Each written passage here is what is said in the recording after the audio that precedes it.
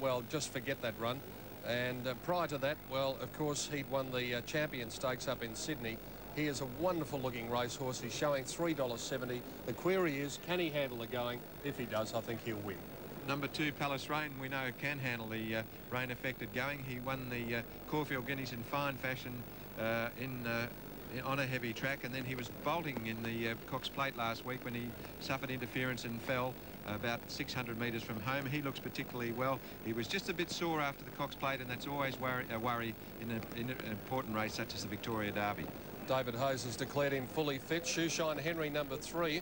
Well, he was inclined to race fairly fiercely the other day in the BMW Vase at Moonee Valley in the race won by Kenny's Best Pal, and probably didn't leave himself a lot left at the finish. He's going to have to settle a bit better over the 2,500 metres, because if he does start pulling and wanting to race fiercely today, that'll probably spell the end of his chances. And red cap, we saw go to victory in the previous event, the Wakeful, and they're carried here by this handsome grey Muirfield Village by Exit 5B.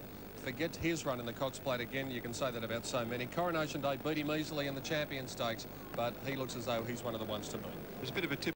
Number 8, Kenny's Best Pal, ran home very well to win at Moonee Valley last week, but it's significant that Mick Dittman has switched from him to Muirfield Village in the Derby, and Kenny's Best Pal's probably chances each way. All right, let's have a look at the other main chances. Number 9, River Hero, certainly a chance. A very good winner at Caulfield. He flashed home, ridden by Shane Dye, won by 3 1/4 lengths that day. He'll handle it going. Number 11, Reading, was a good chance, I think, until the rain came. He rattled home in the BMW last week at Moonee Valley, but much better suited on a good track. And about the only other one I'd say is number 14, McBrave. I did see this horse win on closed circuit television when he won at Cheltenham. He won by 7 lengths, hard held. That was on a dead track. He looks as though he might handle it okay, but, well, it's a tough race, and I'll stick with Coronation Day, Graham. Yes, so I'm sticking with Coronation Day. Muirfield, a very good chance. And number 17, Racing Kentucky, trained by Bart Cummins, another we should mention. OK, the classic race for the 3-year-olds, the double AMI Victoria Derby. Candidates about to go to the stalls. We'll be back to Flemington for the main race on the first day of the carnival after this break.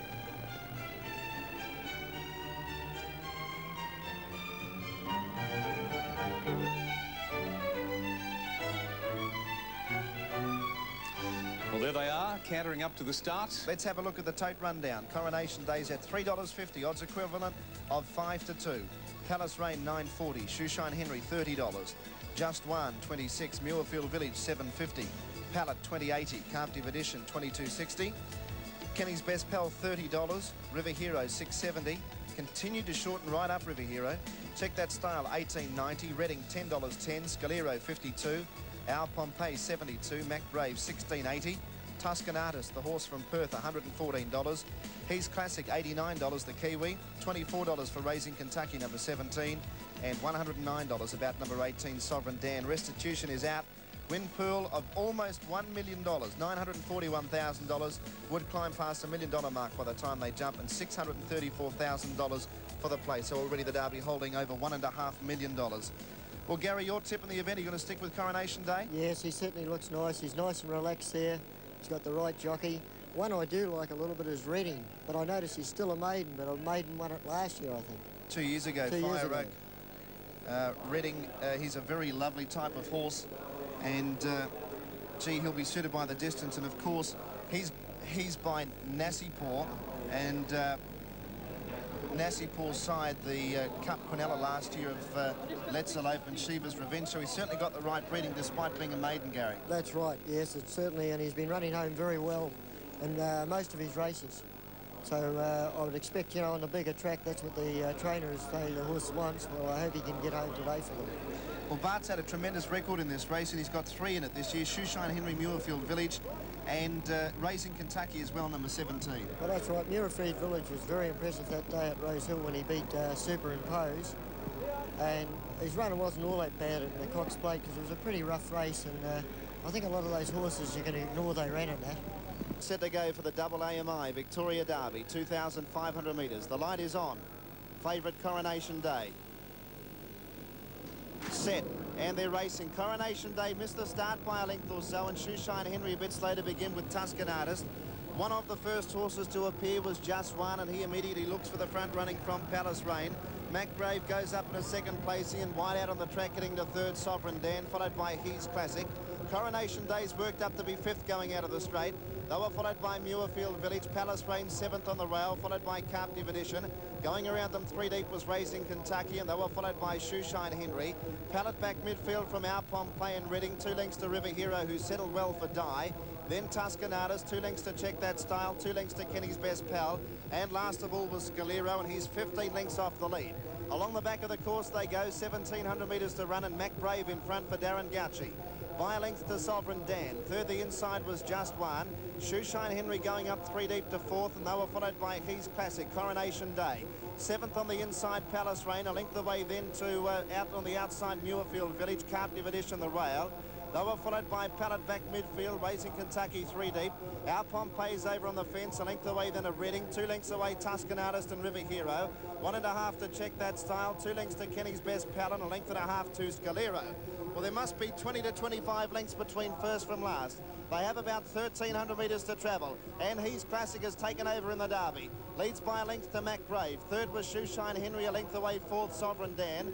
A length and a half to Coronation Day, who's back fifth on the inside. A length and a half then to Palace Rain. Muirfield Village is starting to make up a bit of ground with Racing Kentucky. Over on the inside, Captive Edition, and then came Pallet. Reading starting to work into it. Our Pompey behind those, a break of 3 lengths to River Hero. Kenny's Best Pal taken to the outside, and then came Tuscan Artist back at the tail of the field with Check That Style. They have 700 metres left to go, and again they're starting to bunch right up. McBrave just in front of He's Classic. Shoeshine Henry was third. Then Coronation Day, followed by Muirfield Village, Sovereign Dan.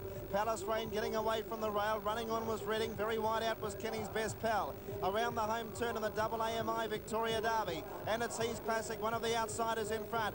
From McBrave under pressure, then Shoeshine Henry. Here's Racing Kentucky on the outside, running on strongly. Muirfield Village behind them. Coronation Day got chopped off. 300 metres left to go. Hitting the front, Racing Kentucky. Reading is wearing it down. Getting up along the inside was Muirfield Village. 150 to go. Reading a length and a half in front. Muirfield Village got to second, then Racing Kentucky.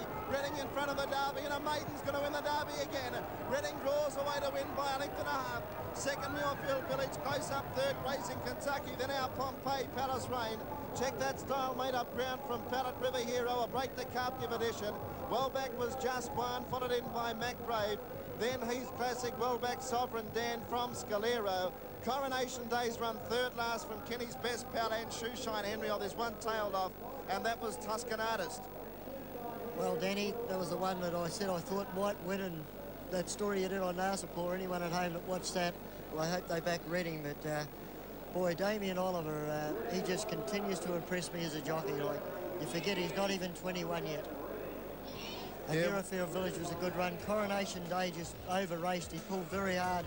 I noticed at the 1600, Jim Cassidy, when on a wet day like this, the reins are inclined to slip a bit in your hands, and he was in a bit of trouble down past the 1600 on Coronation Day. He certainly had his work coming before the turn, but Reading was, gee, he rated that perfectly, Damien Oliver, because he's a natural stayer that would be running on, and he just let him flow into the race, and I made it a one-act affair in the last 200. Bart Cummings' horses, Muirfield Village and Racing Kentucky battle on pretty well and have emerged as very nice staying horses. But I thought coming to the 200 when Mick Tippman angled for a run on Muirfield Village that he was going to be right in it, but Reading was just too strong.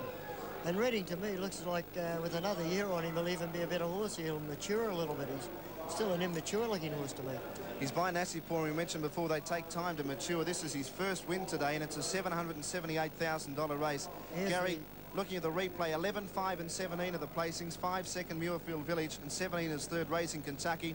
Well, he's put the issue beyond doubt at the 250. Reading's hit the front. That's right, and here you can see Muirfield Village. Mick Tippman's gone back to the inside. I thought at this stage he might get home, but Reading was just far too strong. I noticed just as they straighten up, there's a little bit of trouble. Palace Rain seemed to just cop a little bit of a check, but that might have been a little bit of the horses losing his confidence from that fall last week. 11, 5 and 17 are the placings. Fourth in was number 13, which was Our Pompey, and fifth in was number 10, Check That Style. They're the winning connections, and what a moment that would be to win a Victoria Derby. Oh, it'd be fantastic, wouldn't it? You'd be absolutely elated. You'd be on cloud nine for a long, long time. Certainly would. It's amazing, Dan, last year we remarked on some of these young jockeys coming through, like Stephen King, Damien Oliver. Here's Damien here. He's got just so much polish, this boy.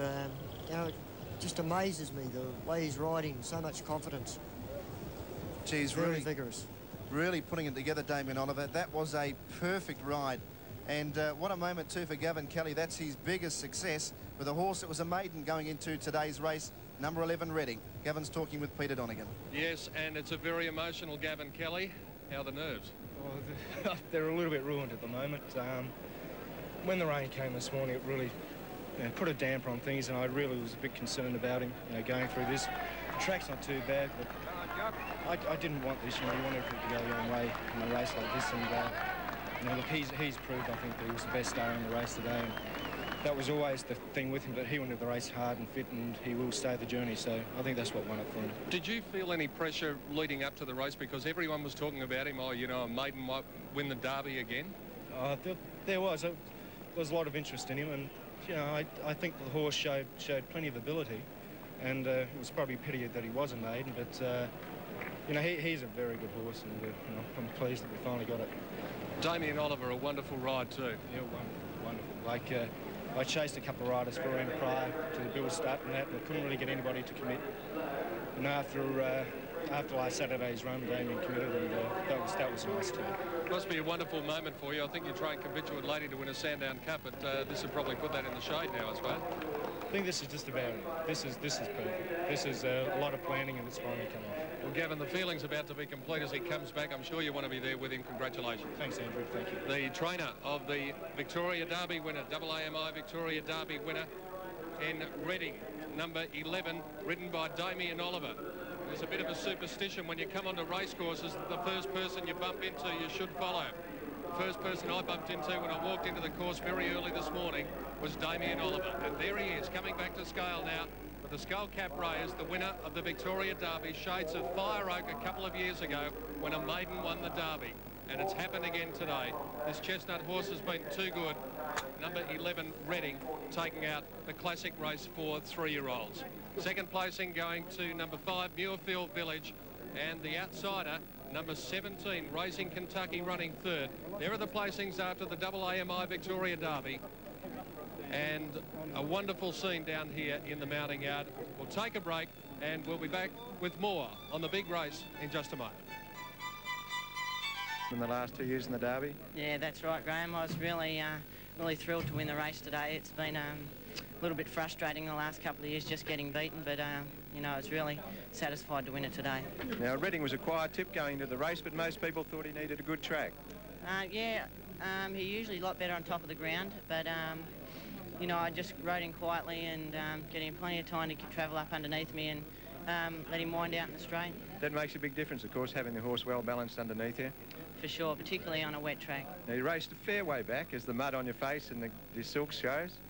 I wasn't sort of too worried about how far I got back, as long as I, got him one off the fence and had an easy run through the race. And then you whipped out coming to the 400 metres, and you loomed up as a big challenge right at that stage. Yeah, it worked out well because I had Muirfield Village back inside me in a pocket, and I got a good card up from some of the other runners in the race, and when he straightened up, I just went for home on him. And you're out on the outside and a good clear going and a good run.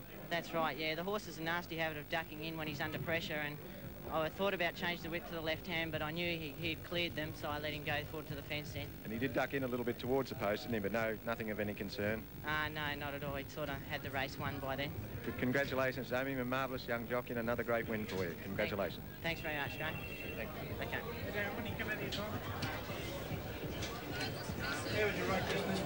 Yes, indeed, it was a great win, and there you can see it.